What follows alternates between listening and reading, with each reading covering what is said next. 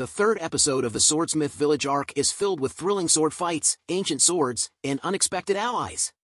When Tanjiro and Kotetsu stumble upon an antique katana hidden inside a Yorichi Type 0 training automaton, they're ecstatic. But their excitement quickly turns to disappointment when they discover that the sword has been ruined with rust over the past 300 years. Enter Haganazuka, the swordsmith extraordinaire, who crashes through the forest like a badass and offers to repair the sword. Tanjiro is thrilled, but his joy is short-lived when he runs into Genya, the hot-headed demon slayer who holds a grudge against him.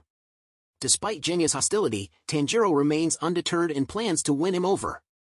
As if that wasn't enough drama, Tanjiro also has a chance encounter with Takedo, the Mist Hashira, and offers to help him find his assigned swordsmith.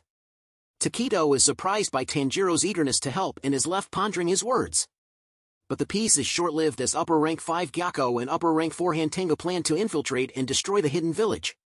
Tanjiro and his fellow demon slayers are caught off guard when Hantenga sneaks into their room, and chaos ensues.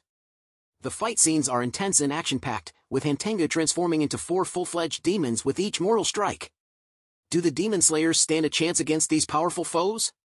You'll have to watch the episode to find out. But one thing's for sure, this episode of Demon Slayer is a thrilling ride from start to finish. Don't forget to leave a comment with your own favorite moments, and make sure to hit that like and subscribe button for more exciting Demon Slayer content.